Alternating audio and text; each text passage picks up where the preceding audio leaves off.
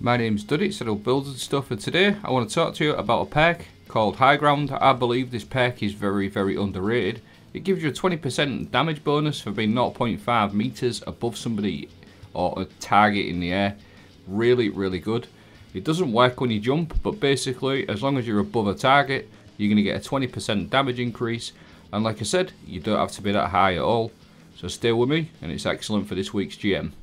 High Ground, this weapon gains bonus damage when attacking targets from higher ground. The enhanced version just gives you increased reload speed. It's a 20% damage increase as long as you're 0.5 meters above something. So quick damage test, 39k per shot. All I'm going to do is just jump up. You've probably guessed what I'm going to do. I'm going to get high. So 39k, and you're going to see an increase up to 46,000, nearly 47k. That's a 20% damage increase.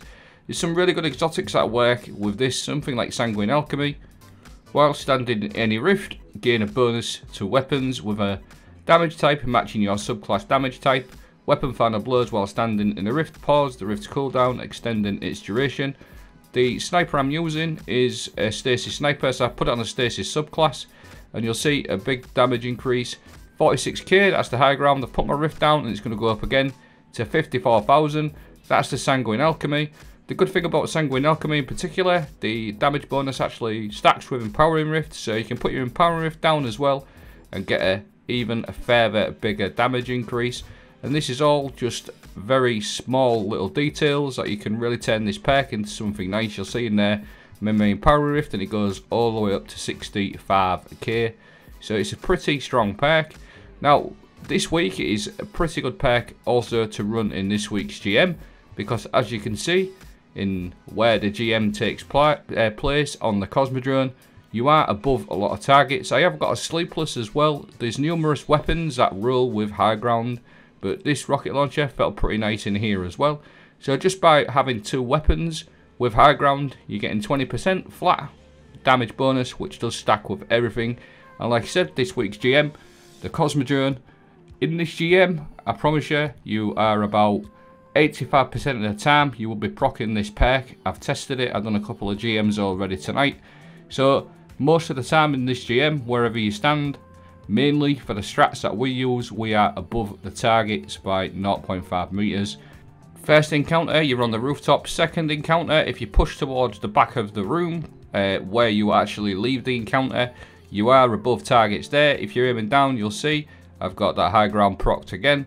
So for this GM in particular, it is a very nice perk indeed. I've had it procced pretty much 80-85% of the time through this GM. There is loads of weapons. I'm not going to go through every weapon that can roll high ground. Doesn't have to be a sniper. You can pair it up with other weapons as well.